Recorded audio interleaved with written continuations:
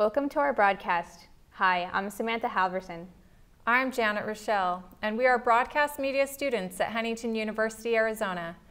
Now in our third year of operation, Huntington has grown from 18 to 150 students and offers film, broadcast, graphic design, and animation degrees. In today's show, we will be speaking with some of our talented Huntington film students. We will also hear from Guy Erickson with the Peoria Chamber of Commerce, who will be highlighting local members of our community. We hope you enjoy these stories featuring our students and members of the P83 community. Hello everyone, my name is Madeline Benavides. Today we have a special guest joining us, 2019 BEA Award winner, writer, and director, Huntington's very own Stephen Davis. Take a look at this preview of his award-winning short film, Motions. There's just so much more to it all. Sometimes in life, we meet people that simply take us by surprise. They come out of nowhere and they are just everything you've ever wanted. It's both exciting and terrifying. I think part of the reason why it's so terrifying is because you know how vulnerable you're about to make yourself. You are about to give your heart to a complete stranger in the hopes that it may become something more. Here with me now is Stephen Davis. How are you, Stephen? I'm great. How are you? I'm doing really good. So you just got back from Vegas, correct? Yes. So yes, how I was did. Vegas? If anyone doesn't know, Stephen actually just won his first 2019 BEA award for his short film Motions. So can you talk a little bit about Motions and where your inspiration came from Motions? Well, it's actually quite a lot, but to distill it down, I myself kind of had a lot of relationships throughout my life where it kind of crumbled and my heart was broken. Like, you know, I've had people say they want to marry me and then change their minds. So I always was kind of like distressed emotionally as a kid and didn't really know what a healthy relationship was. And on top of that, I've had people like really close to me, unfortunately, do some rather, you know, sad and depressing things because of heartbreak and things that I wish, you know, I could go back and change. Right. So part of me thinks that by making a film like this, that if certain people would have seen it, maybe they would have done something differently. Or maybe if a past version of myself saw it, maybe I would have done something differently. And think that sometimes in life we have things that we think are like all we ever wanted and all we need. And that it gets taken from us, but the hope is that we can realize that it's going to be okay. Like, it's okay to be sad about that, but at the end of the day, if you have some faith, everything happens for a reason, and you know, there is light at the end of the tunnel, to be cheesy. Yeah. Yeah. Wow, you got so deep so quick there. I love that. I could go more. No, that's awesome. It seems like film's like really therapeutic for you though. Absolutely. Yeah, growing up all throughout my life, I mean, it's why I'm a filmmaker, why I want to do film. I like even awards aside, like the whole reason I do film is because I want to inspire. That's what film did for me as a kid, watching like Spielberg and just all these classics. I mean, I talk about Spielberg a lot just because he's like was my favorite director as a kid. And as a family, my mom, my brother, our thing was we'd always watch movies together. And go to the movie theater. So like the movie theater became like this therapeutic thing for me. And so I hope to one day be able to do that same thing for someone else. That's amazing. Yeah. I love that. So coming off of this win that you just had, what is it like now to say that you've won a national award? That's insane. A 2019 BEA. Yeah, it's really weird. It's really weird because I'm very much like, it's good to be confident at all times in my opinion, but it's still kind of a strange thing to think that this little film could garner that kind of attention and have people tell me like they watched it and it made them tear up or they appreciated it. Or I've had people at film festivals say like, oh man, I've had such a similar situation to this and like, so it was really nice seeing this. And yeah, it's just crazy, and I'm nothing but humbled and, you know, grateful to get that kind of recognition. Like, and for me too, it's not just my success. Like film, it's a crew. Like there's multiple people. So like when I take the award, one of the first things I said on stage was, you know, this isn't just for me. Like this is for us, like everyone who was on the crew. So I want to share that. That's amazing. That's awesome. So since you've now won a 2019 BEA, and of course you're not going to stop there, right? No. I'm hoping. Okay, good. Absolutely not. So what's going up next for you? What's in the near future? What Yeah. can we look forward to? Yeah. So near future. I mean, we're currently in post-production for another short film I was working on called Be There. Yes. Which, if you thought Motions was dramatic, this is 10 times more. Oh, you're really more laying dramatic. it on. Now you're Yeah. I took it as a challenge as a director and writer to, like, I've done a little, like Motions, I kind of dipped my foot into drama, and then I was like, I'm just gonna go for it full force and see what I can do with drama and something that's super intense. But yeah, Be There is my next movie that's gonna be coming out, and it's about a man who's grieving because his fiance passes away, and he blames himself for it. So his half-brother, who he hasn't seen in 3 years, tries to see him and reconnect with him because they don't have a good relationship. Oh, okay. Yeah, so it's very deep. Yeah. It's kind of cynical of me to say, but I hope people get sad by it. But at the end, you know, you'll see. Right. But, no, it's not that you hope people get sad. You just want to communicate I hope that people, emotion. Yeah. I hope people feel something. Yeah, exactly. That's what film's all about. Film is all about, I mean, just like most art forms, it's about watching it, experiencing it, and feeling something and being moved by it. And just like, so Motions was kind of about love and acceptance. Be There is about grief and regret. Wow. Yeah. Wow, really diving in. Yes. I'm so excited for you, Stephen. I cannot wait you. to see where you're going to Thank go. you. And seriously, thank you so much for coming on set today. Oh, absolutely. We're so lucky to have you here. I in will come Huntington. anytime. Seriously, it's amazing. So I just want to say thank you all for tuning in today, and thank you all for listening to Stephen talk about his 2019 BEA award and his upcoming film, Be There.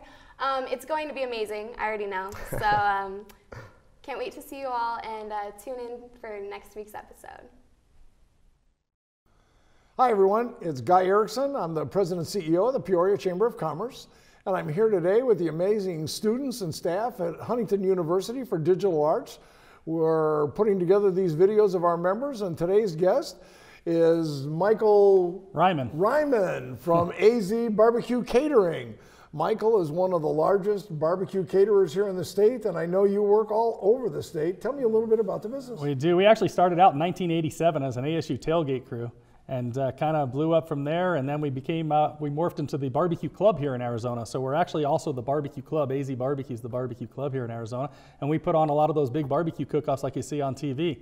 So we've been doing that since probably, I don't know, 1996 or so. Wow. Yeah, so we put on some really, really big barbecue comps, and we have a lot of members, over 3,500 members on our website, and then it kind of turned into AZ Barbecue Catering. We had so many people asking us about, hey, you know, we want some of your food tastes great. You know, let's do that. So in 2006, we took the business official, and we've been going ever since. So. Sounds good. So does your AZ Barbecue have a specialty of what they barbecue, what you barbecue? So we're both known for our pulled pork and our fresh sliced tri-tip, but all of our food is fantastic. We've developed all of our sides and all of our recipes ourselves through trial and error. A lot of them through the tailgates over at ASU and the Cardinals that we did over the years, but. Yeah, everything's our own, and our own recipes, and we're good to go. Fantastic. So how'd you ever get into this? As a hobby and yeah, it was a hobby. You know, when we started going to ASU, my buddies and I wanted to be the Mac Daddies out at the tailgates. And we always wanted those big trailer smokers, and so we looked around for about 6 months, found one that we liked, went and bought it, and then we had to create a website to you know, put out all of our conquests and everything else. And we did that first month. We had 834 hits on the site, and wow. It took off from there. Yeah, at the heyday, we were averaging over 3 million hits a month on our site. Wow. Yeah, so now with social media and you know, everybody wanting instantaneous answers to barbecue questions, you know, it's taken a little bit of a hit, but we're still averaging between 500,000 and 800,000 hits a month on the site. So it's pretty. Everybody certainly knows about you then. Yeah, and So do you still do the tailgating thing? We haven't done tailgating in a few years. You know, knock on wood, you know, we've gotten so busy now on the weekends, you know, we're doing, you know, 8-10 events a weekend. So that's a good problem to have.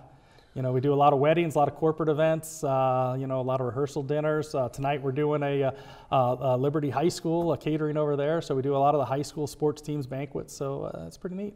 So, and then when you do that, do you cater it inside, or you bring out the big trailer? Or yeah, we bring, well, it depends on what they want. You know, some of them want to do it inside a cafeteria or a room, so we'll come set up inside and just do the serve. Some of them want the whole show, where we'll bring the smokers out, and, you know, they want to hear the sizzle, see the smoke, you know, smell everything. And that's our favorite part of it, because that's really what we thrive in.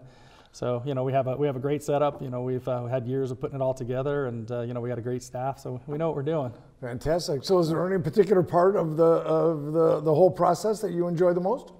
I definitely enjoy the public interaction the most. You know, I consider myself a front man. Years ago, we had a food trailer, and we actually saw our business take a dive with the food trailer, because I was inside doing all the cooking. You know, people couldn't hear the sizzle, see the smoke, and I wasn't out there talking to people. So we sold the food trailer and went back to doing our, you know, we do our big tents and our smoker set up outside, and we set up a carving table, you know, so people can come right up and talk with us. You know, it's one of the few places people will run to a guy with a big knife. You know, most places they run from them. There so. you go. Yeah, so it's kind of cool. Well, I know you have helped us tremendously with our upcoming Peoria Hometown Heroes event. Yeah, we're excited about it. Working to recognize and thank the students going right into the military. Yep. Are you active in other things? What do you do for fun besides make barbecue? We are active in a lot of things. We actually do a lot of charities around town. We do the Phoenix Police Tip a Cop every year. We do the Glendale Firefighters Fill a Boot charity every year. We do the Glendale PD Battle of the Police Department's Rib Battle that's coming up here on May 4th. So we do a lot with the municipalities and you know, things like that. But for fun, you know, we like to RV and travel, and you know, we I would imagine all of your weekends are pretty full, though. They are, but we're running the barbecue club in the state, so every other year we take a cruise with the barbecue club, and then every other year we take an RV trip with the barbecue club. So it's kind of cool. So we've had those going on now for about 6-8 years, so that's kind of neat. That's fantastic. Yeah. It sounds like a fun thing to do. I love to barbecue myself. I'll have to become a member of the club. Yeah, it's free to join. Website. Yeah, it's free to join. So, one of the few clubs that are free to join. Where else can you get with that? That's the truth. Yeah. And learn all kinds about barbecuing too. Absolutely. You have a particular meat that you like the most? You know, I was always a chicken guy. I always loved cooking the chicken, you know, the backyard style chicken. You know, nowadays people are, you know, so they're into the dunking the chicken in the sauce. We cook Memphis style, so that's more or less the dry rubs. We have great sauces that go along with it, but yeah, we like to do it traditional. You know, we do the dry rubs and get the grill marks on there. And you guys don't do chicken though, right? We do. Oh, you do? Yeah, we do several different kinds of chicken. Because I know for the event we talked about, I'm trying to locate pork and ribs and tri-tip and brisket. Yeah, chicken's one of those things that people get a little weird on, you know, especially when you smoke it, because it's still pink inside because of the smoke. People think it's not done. Right. So when you do an event like the one we're doing at Peoria Hometown Heroes, the learning curve's a little bit too much for the public that's not really used to that. So rather than trying to explain out there where we're trying to help, you know, raise as much money, we do the traditionals. You know, we're doing the ribs and the pork and the tri-tip and the brisket. So sounds good. Yeah. Well, I can't thank you enough. Thanks, guys. Especially for jumping in there for me and helping us out today. Definitely. Thanks, everybody. Meet Michael. Come see his barbecue. Join his website. Thank you. It's hard to put into words what we actually do here. It's almost like when you walk in these doors, it's a whole different atmosphere. I toured the school, like, oh my gosh, I like fell in love with it. It's very comforting to find like people that have like the same interests. It's just really neat to see kind of the melting pot of all the different talents that come together. Huntington has created an environment for us to pursue excellence. Let's grow and be the best that we can be, to not get static. There definitely is a push to get better and better. I went from not even knowing the different camera names to working on a short film. I'd never like worked with the camera before. It's the first film set I've ever been on. It was both exciting and challenging. I was thrown into it first semester, but each semester we've grown. It was kind of accelerated, but it also kind of helped me learn as I went through. Our professors will work one-on-one with us. The professors were downright sitting next to you at the computer showing you different design work. Here it actually feels like, okay, because of the faith-based, the teachers actually care. The faith aspect has been very well integrated. The feeling of community that you have here, the Christian encouragement, is definitely very, very inviting. When I found out that it was a Christian school, I was a little intimidated because I was not raised as a Christian. What I thought would happen is kind of the opposite. Everyone's been so much nicer than any school I've ever been to. I actually enjoy coming to school now. It's very different from any other school that I've visited. This is so much different. Here it's kind of different. It's different and it stands out from the rest.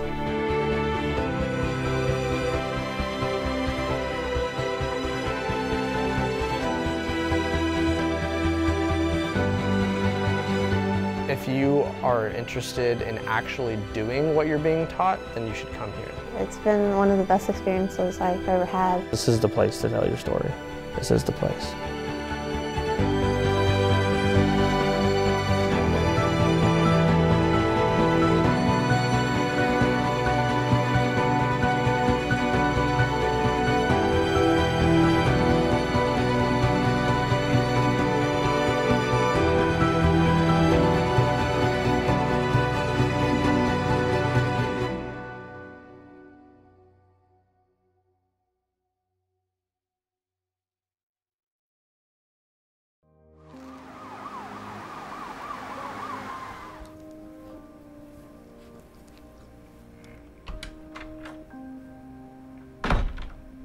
Honey, I'm home.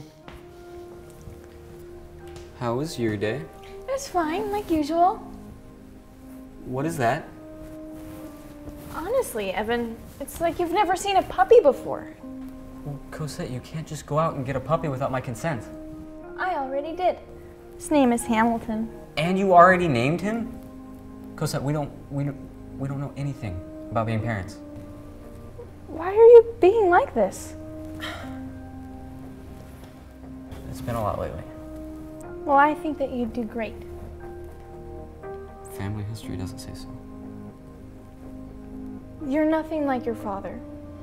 You're better than that. And I love you. Love you too. Maybe we can make this work, huh? I sure hope so. Because you really don't have a choice. And why is that?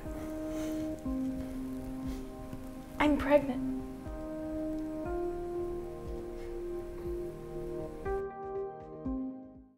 Here with me now is Chloe Evans. How are you, Chloe? I'm doing well. How are you doing? I'm doing good. Thanks for asking. I just want to ask you, like, what drew you specifically into filmmaking? What drew me into filmmaking is actually my father.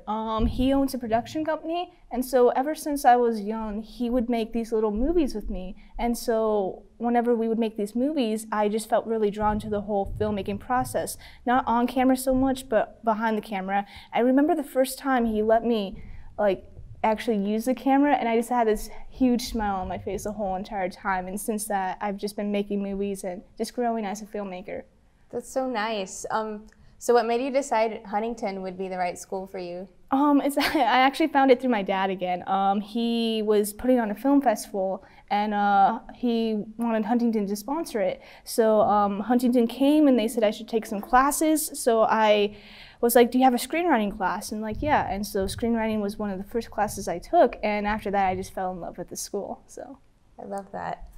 So with your years of experience in filmmaking, how has being a student at Huntington affected your process that you had as a filmmaker? So being at Huntington, I've grown a lot, because beforehand when I would make movies with my friends and stuff, I would do everything. So I would be director, editor, producer, and when you're all of that at once, it can get a little bit draining. But coming to Huntington, we work on projects where sometimes I'm just a grip, other times I'm the director, a producer. So it was just really nice to see and work together as a team instead of just doing everything yourself. That's interesting. Yeah. So how do you usually approach a project as a director versus when you're producing? Okay, so as a director, I come at it more in a creative way. With producing, it's funny, I don't really want to be a producer. I feel like I'm not too good at it. I'm more the creative side, because with director, you get to talk with the DP and you get to do more of the creative stuff. With producing, it's more behind the scenes, okay, this is the budget, this is what we have to work with, this is the time limit we have with it, and it doesn't really call me as much as directing does. I see. Where does the inspiration for your films that you make usually come from? So it depends on the film. With Puppy Love, as you saw there, that was an assignment that we had to do in class, and Professor Phil was like, okay, this is what we have, and it actually came to me. I was like, well, I just got a new puppy, and usually in film, two things to avoid is working with puppies and children, and my first thought was I had to work with my new puppy. I don't know why, but that's what came to me, and so I formed this little script around my dog, and usually it's just things that just happen around me. So yeah, that was actually a really fun project, and I was really happy to be a part of that too. It was awesome. So who are some of your favorite filmmakers and how have they inspired you? Obviously Steven Spielberg is the main one because he's just worked on a lot of films that I love. But the main one for me would be my dad. Without him, I wouldn't really have gotten into filmmaking. He taught me everything that I needed to know before coming to Huntington, and of course at Huntington I've learned more, but my father is the main one that I look up to, So, what's your favorite part of the creative process in directing a film? My favorite part in directing a film in the creative process is coming up with like the characters and the story and the world that they live in. I don't know why, but that's the most favorite part of mine. And then seeing it all come together once you finally film and then edit it, because when you come up with the idea, the finished product won't be the same as what you started with. It will grow and develop as you go along with it. So it must be really rewarding just watching like the final product of all that planning. The best thing is having an audience watch it for the first time and laughing, and you're just like, this is why I do it, to bring joy to other people. Exactly. So lastly, what advice do you have for other young aspiring filmmakers? My advice to other filmmakers would be never stop creating. Go out and make that short film you want to make. Go write that script you want to make. Just never give up and just keep creating, because that's what film is. It's telling the stories that needs to be told. It's getting out there, doing stuff that you're scared of, and just creating and making stories. So that's so meaningful. Well, thanks for sitting down with me today, Chloe. We're so lucky to have you here at Huntington.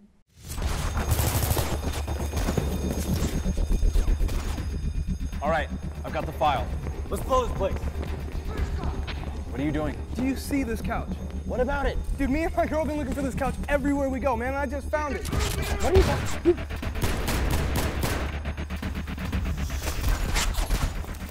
Bro, it's Pier 1. We're leaving. Not without this couch. Go, go, go, go, go, go, go, go, go, go, go! Pier 1, baby! Hi, everybody. I'm Guy Erickson, President and CEO of the Peoria Chamber of Commerce, and here today I'm with Ken Parsons from Westside Cider-Rama. How are you today, Ken? I'm great, Guy. Happy to be here. So, how long has Westside Cider-Rama been in business? So, Westside Cider-Rama, we started in 2003. So 16 years we've been in business. We've been in a couple of different locations in Peoria. We're currently at Kelton Avenue and 87th Avenue.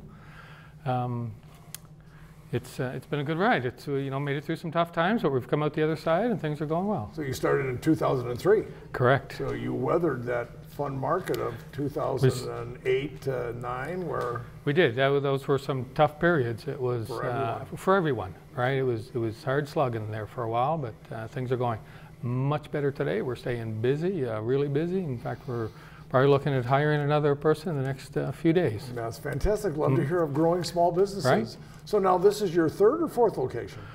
Well, it depends on how you count them. So it's our third, maybe our fourth, but our previous one was only 3 doors away, so we only moved a few doors the last time. But each time you've grown, you've expanded into a larger location. And this one I've had the pleasure of visiting, and it's kind of amazing. And you've got a lot of new equipment in this new location. Share some of that, because they're fascinating pieces. Sure. So with the increase in size, we were able to get some new equipment. So one of the pieces that we got was an automated production table, if you will. So it's a large 5-foot by 10-foot production table that lights. It has backlighting on the table itself, so that helps us with some of the production we're doing. It also has a roller with a hydraulic that lifts the roller up and down, that makes it much more efficient for our production guys to be able to lay vinyl. And so that is one piece of equipment that we were able to get. The other that we have is a textured print printer. So it's we can run it through. We can run solid substrates through this printer, and it actually prints texture. So it's almost, you could almost think of it as a 3D printer, more like 2.5D maybe, because it only comes up maybe 1/4 inch or so. But it allows us to do some really, really interesting stuff with texture. It also prints white, which is not always typical in printers. So we can do some back print on clear materials, do some nice prints on that, and then textured material on the front side to do some really nice architectural pieces. So have you turned out anything on these new pieces yet you can share with us? So that new printer is really new, like a week or two, and so we're still really going through some training and learning on how to use that and how to set up. We've done a few small things, some name tags and some stuff like that, but as we move forward and learn more about it, we'll be able to do some really interesting architectural, like door office nameplates and different smaller pieces like that. Okay. Yeah. So, and you said the big table that almost looks like an air hockey table, that's used for vinyls? And So what kind of signs are done with that? Yeah, so we can do all sorts of production. So it's a production table. So after we've printed something on our wide format printer, we can take it off and use that automated table to lay it down. For instance, previously, when we had a regular production table that wasn't automated, it would take two of us to lay down a 4-foot by 8-foot sheet, for instance, something that we might be putting out in the city for construction projects and that type of thing, right? Now one person can do that and do it much faster and do a much better job. Which allows for more work to be turned out. More work to be able to push through the shop, for sure. Yeah. So what are your projects that you are most proud of? So some of the things, that's a good question. So some of the things we've done recently and some maybe not so recently. So one of the ones is right here at Huntington University. We've done a lot of work in here. It was a fun project. The request was for kind of an industrial grunge type of look to the signage that we did here. So we did some interesting things with steel and tile, had things water jet to get them to proper size, had to rust some of that steel to get it to the right look. So that was an interesting project. More recently, we've had a couple of big jobs that have been headquarter type work for two different organizations where they've built very large headquarters with a lot of glass, and when they put a lot of glass, then they want some privacy. And so we've done a lot of privacy striping around conference rooms, executive offices, all that kind of stuff with different types of graphics. So I'm assuming if somebody pops in and wants your services, you're happy to give them a tour and show them your great things? Absolutely. We love showing people around the shop. We've got some fun stuff going on. And, terrific. Well, thanks for your time today, Ken. Much appreciated. I wish you continued success. And that wraps it for today, everybody. I look forward to talking to you again soon with another one of our chamber members.